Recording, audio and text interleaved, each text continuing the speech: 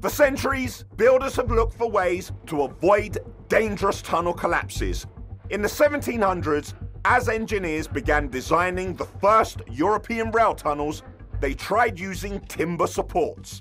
But that took dozens of carpenters, lots of money, and decimated entire forests. Next, in 1818, Mark Brunel patented something called a tunnel shield. It braced walls with hundreds of jacks that were manually tightened. But it needed to be reset every meter or so, making it time-consuming and expensive.